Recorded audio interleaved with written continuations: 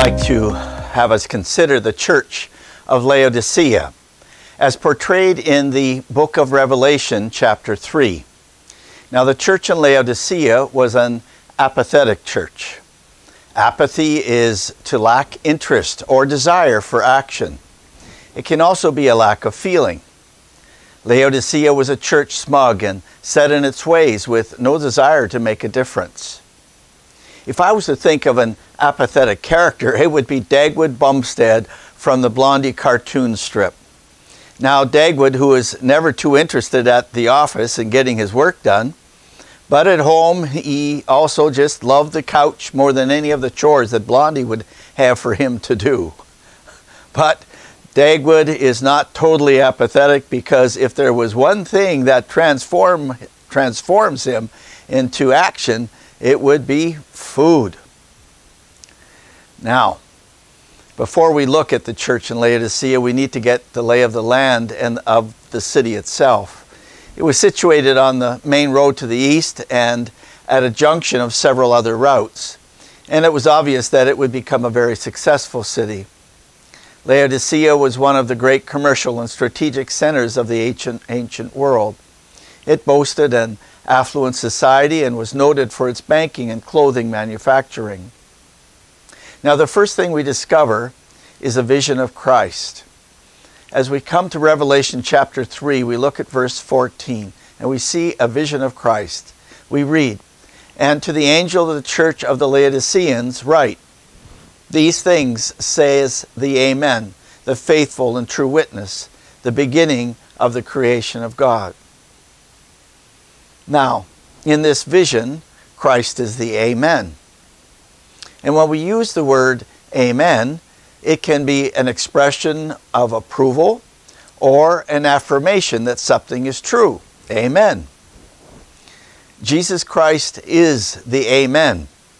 He is the truth and affirms all that is truth. He is the God of truth. Further, in this vision, we see that Christ is the faithful and true witness. Christ is the faithful and true witness. To be a witness has three essential conditions. First of all, you must have seen with your own eyes what you are going to tell about.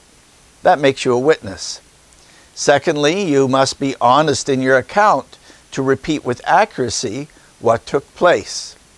And then thirdly, you must be able to communicate clearly what you saw and what you heard. Christ is the perfect witness, because having come from God, he tells us firsthand. He knows what the Father is like. He come from heaven.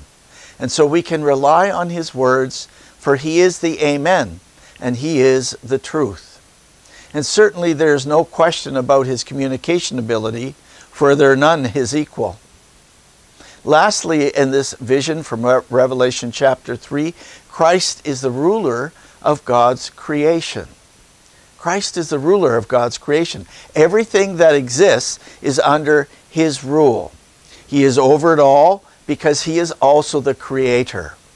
In John 1:3 we can read, "All things were made through him, and without him nothing was made that was made." We have here a vision of Christ that sees him over all things and relating to all in truth. What he tells us is an accurate account of what really exists.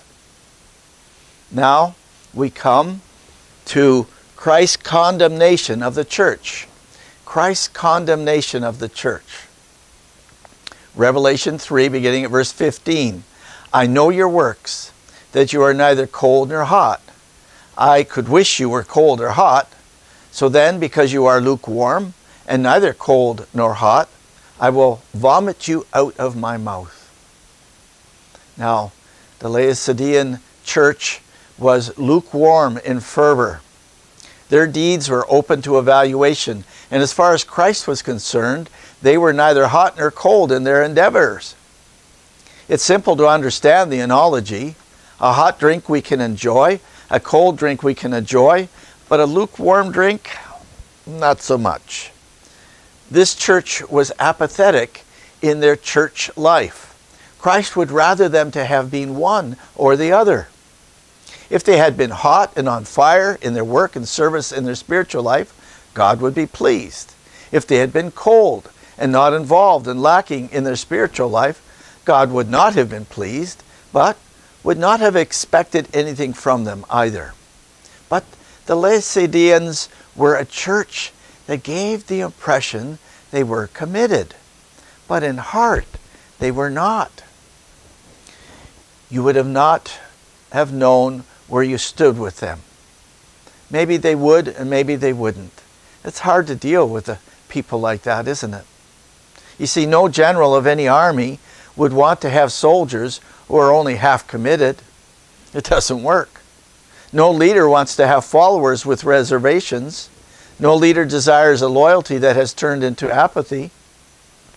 Here was a church that professed Christianity while remaining untouched by its fire, half-hearted in its zeal, uncommitted, yet giving the impression of being committed. It's a sad state of affairs for a church in such a condition. They believe in the great truths of God's Word, but they never put these truths into action. Because of their lukewarm condition, they are about to be spit out.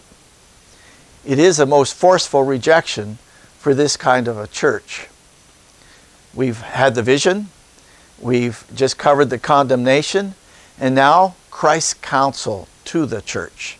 Christ's counsel to the church at Laodicea in verses 17 to 18 of chapter 3.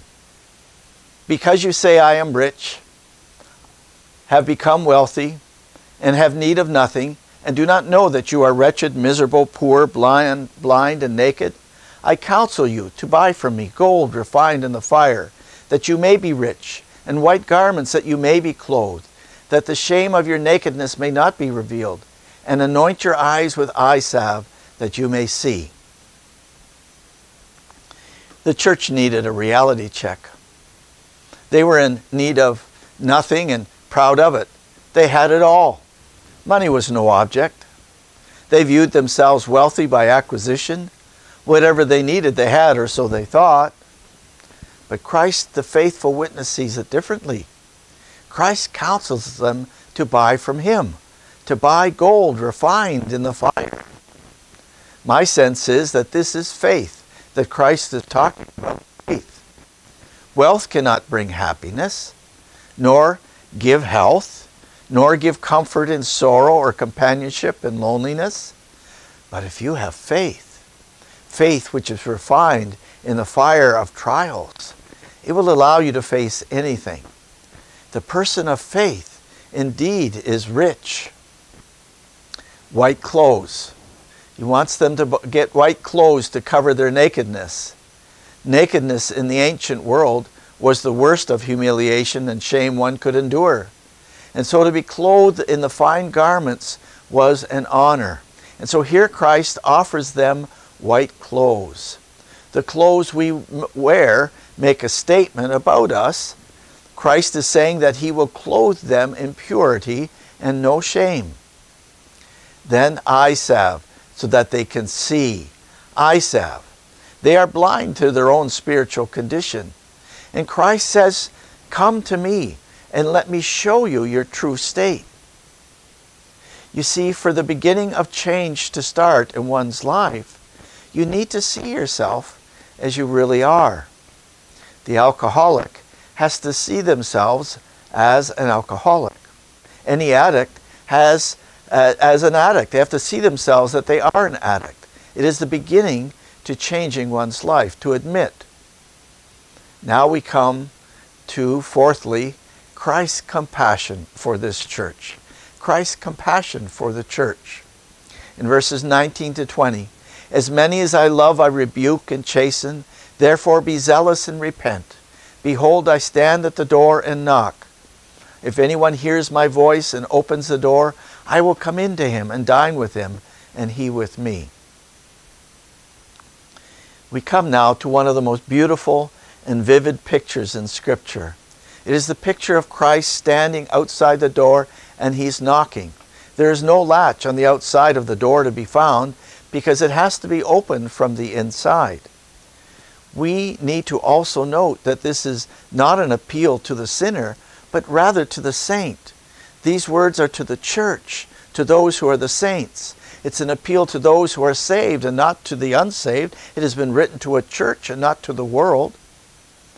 Christ's rebuke and discipline is a sign of his love. That's the first thing we can note. There should be no surprise here that God disciplines those that he loves.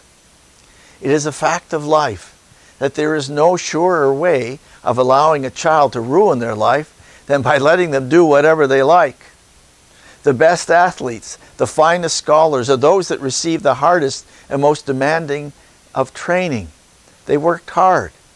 And so the rebuke here is not to scold and to release a flood of angry words, but rather to speak so that they see the error of their ways. It is the kind of rebuke which compels a person to admit their error. In any event, we should not resent God's rebuke and discipline, but we should rather be thankful for it because it shows his great love for us.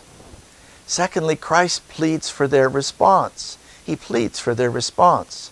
He is there at the door of the church and at the door of our lives, and he's knocking, and he wants to enter. We have faltered in our relationship with him. We have relied more on ourselves and on our wealth than on Christ. We have placed him outside of the church. This is what happens. We speak of him, we sing of him, and we pray to him, but he's not with us. He's on the outside. His compassion, however, is great, and he desires to yet give us opportunity to get it right. Isn't it wonderful, the gospel of second chances? And so Christ offers them, thirdly, relationship. He offers them relationship. Here is the wonder of it all. In spite of our tepid condition, despite our sorry state, Jesus still wants to come and have a relationship with us. This has been the problem all along for the Laodiceans. They have not been in relationship with their Lord and Savior. They meet for worship and pray and sing, but their lives and their church is void of any intimacy with Jesus. Nothing close, nothing of value, no relationship. And so Jesus says, just open the door and I'll come in and we'll have a party together. Fifthly, Christ's call for individual response. We see this in verses 21 to 22. To him who overcomes, I will grant to sit with me on my throne, as I also overcame and sat down with my Father on his throne. He who has an ear, let him hear what the Spirit says to the churches. To him who overcomes. To him who overcomes, Christ seeks the church to come around to him. But he also seeks individuals as well. To whoever who overcomes. There is a call here to strive and to hang in there. And if we do, the reward will be great. A throne will be the reward. The throne of Christ is spectacular because he is over everything. It's all been given to Christ, and he shares it with us. Secondly, it's to him who hears. To him who hears. This is the message to the church, but it comes first to the individual who is spiritually in tune enough to hear. The church is made up of individuals. It always starts with one, and then another and another. That's how it works. The church of Laodicea was apathetic in its service to God. They had all the form of spirituality, but no substance, no relationship with Christ. They had religion, but they did not have Christ himself. He was found on the outside, knocking to enter in. How about our church today? How about each of us today? Is Christ in our midst? Are we in relationship with him, truly in relationship? Is he really the motive and reason for our being together and a part of the church? Is he the fire burning in our bones that motivates us to serve him and share the gospel? Or do we only have the building, the programs, and the outreach to serve ourselves, void of God himself.